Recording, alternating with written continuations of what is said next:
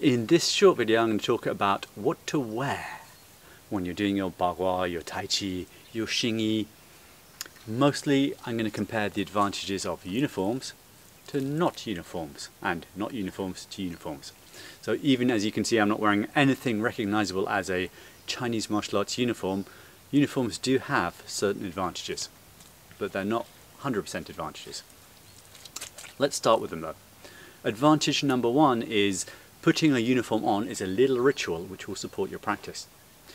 You put the uniform on, button it up, I'm going to be practicing now. You're less likely to go out and dig in the garden or do the washing up or, oh yes, I will go to the pub when you get the call, because then you have to change. So you associate your uniform with your practice, it supports your practice, and most of us need all the support we can get in maintaining a regular healthy practice.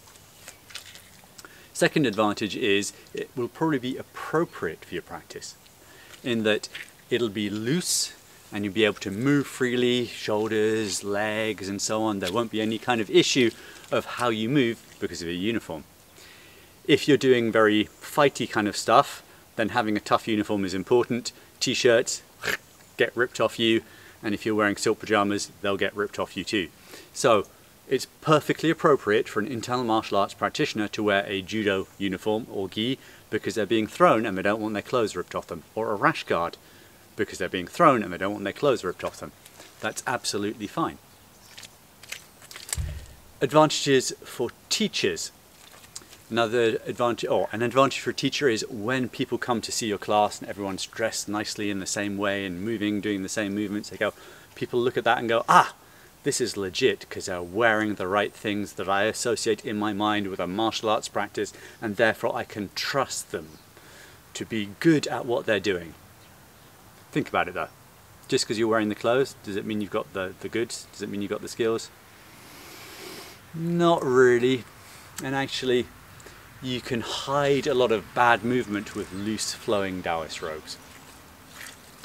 So anyway, but advantage of the teacher, people come along and go, yes, I want to belong to this group of people who seem to belong to each other. And then when you're in it, you go, I belong with these people because we're all dressed the same.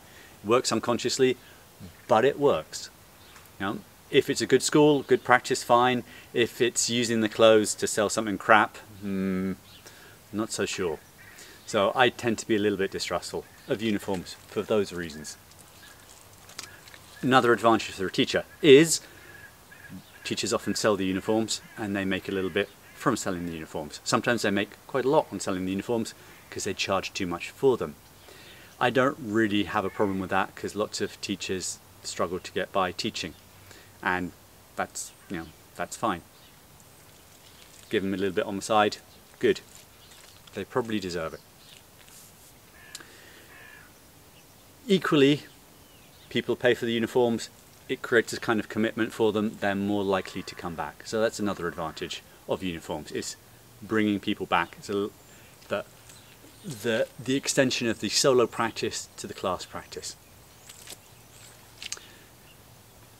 Disadvantages of uniforms. Really, I've covered most of them. One which I haven't covered is, what about all the people who look at the uniforms and go, yeah, I don't want to wear silk pajamas, I don't want to wear those clothes, I don't want to be a cosplayer in Taoist robes. There's people out there too, and a lot of people who come from a martial arts background where they don't have any kind of formal uniform, where they're just wearing whatever rash guard and gis they can buy. They'll look at it and go, yeah, that's not for me, that's just weird dress up. And I understand that too. I also don't want to need to wear my uniform to practice. I don't want to be in the situation where I'm going, I'd like to practice but I haven't got my uniform. I want to go on a trip and I have to pack my uniform to go because I want to practice when I'm going, because otherwise I won't be able to practice properly. Now that would be a shame. So I like to practice in clothes which are appropriate for me. In a moment I will show you my traditional Breton robes for practice in appropriate conditions.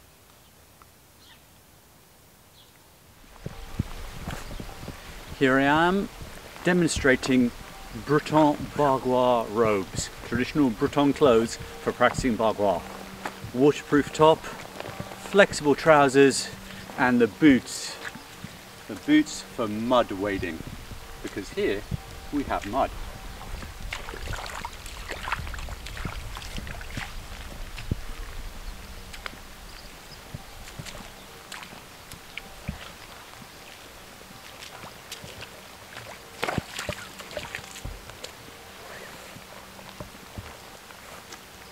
for ritual stuff.